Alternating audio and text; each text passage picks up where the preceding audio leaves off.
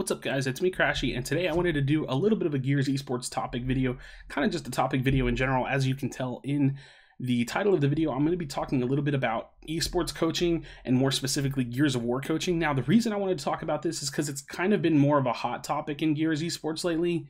The coaching role is definitely kind of coming to fruition. It's being taken a little bit more seriously. People are starting to recognize some necessities to having a coach, and I kind of want to elaborate on some of my goals as a coach, the way I plan to achieve them, and some of the things that I think a coach can really bring to a team and how they can add value. So obviously you have your really strong coaches, Ashes, Ryan, Berger, etc.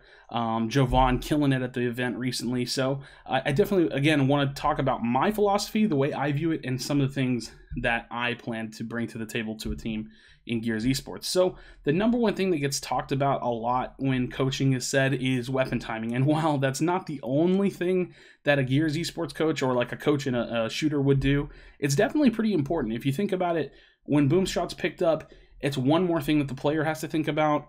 And if the coach can kind of alleviate that, or if the coach can alleviate the pickup of a really important spot on the map that you need to be because of a certain weapon, then that's one less thing that the player has to worry about, and they can get that call out from the coach, and it's going to alleviate some of that pressure. And now, the importance of having a coach in Gears Esports currently, I think, is much more valuable than previous titles for Gears because of Escalation. Now, Escalation is a very fast game type. You have to maximize your time on the map. You have to know where you need to be, why you need to be there, what rotation needs to happen, and a lot of that can actually come from the coach. Now, the coach, in my opinion, is a tool to the team to allow the experts, the professional players, to do their job better. Now, I don't ever think, in my coaching philosophy specifically, I'm never going to necessarily tell a team exactly what to do.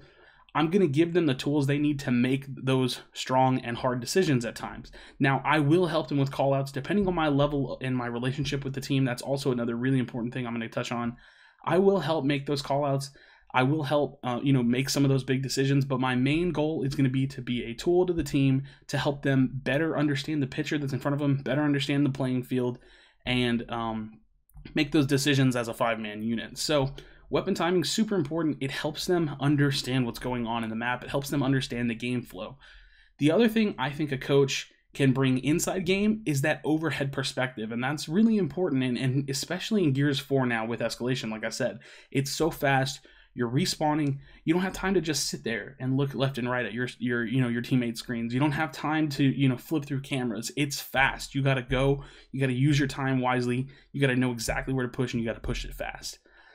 So that extra perspective, that extra set of eyes is super valuable to me. I can make those quick calls. Hey, you have 2 on B on Wildy. Hey, you have 2 on B on Demo. You know what I mean? Like, those really fast calls are going to be so helpful in painting the picture, as long as they're heard, as long as the team can receive that information properly. So quick calls, helping understand timing is super, super important in the game flow. Now, one thing I've been kind of advocating or saying a lot about my coaching style is that there's a lot out of game that goes into coaching. Being a team is not just being 5 skilled players and playing the game together. You have to have strong relationships, and your communication and your practice needs to be valuable. When you say something from player A to player B, it needs to have meaning. Your communication needs to be clear, it needs to be concise, and it needs to be accurate. And that's something I think a lot of teams lack. You can call out numbers, you can say, hey, there's 2 on me, or they're over here, or you know what I mean? You can do any of that, but that's not super accurate, and you need to learn to communicate properly. And a coach, being that person that's separated from the game, we're separated from the intensity of the match a little bit, we can help you tune that communication. We can help you understand why your tone of voice is a little bit frustrating for someone else. We can help you understand why the relationships might not be clicking, and kind of slowly shift those things in line. Now, a stronger coach might be a little bit more analytical. This is something I know we'll definitely see out of, I don't know, a person like Ryan Foles, who will be able to use a lot of spreadsheets, take a lot of time, review the film, and make notes. Every coach should probably get into this, but I think overall that could be a team effort, and that's something, again, it really depends on the relationship between the coach and the players, but there has to be a level of understanding of what the goal is. Now, having a coach there's a lot of different things you can do with a coach. I think having them be that extra person in game is bare minimum. You definitely want them to be there. But bringing that coach on the squad, I mean, really pulling them into the strategies, pulling them into the understanding of exactly what you need from them is going to be super important, from not just having a coach, but having a coach that works with your squad successfully. Now, like I said, a lot of the out-of-game stuff is really about relationships. It's about understanding communication, properly conveying messages, time management, managing your scrims, and hopefully as a coach enthusiast and as a person that wants to see Gears Esports grow, we can start getting a little bit more professional with our scrim schedules, setting up scrim blocks and really respecting those scrim blocks and getting everyone on board with it, so that time management, that, maximization of practice is really there. So guys, my philosophy on coaching is that I want to be respected by the players. I want to be able to add input that the players aren't going to argue with me about. And if they do, it's fine, but they need to understand that what I say is a little bit above them from an outsider perspective, because I'm trying to give them information on themselves, their teammates, the relationships that they have, why they're having, hard times communicating with people, what kind of communication is working, what kind of communication isn't.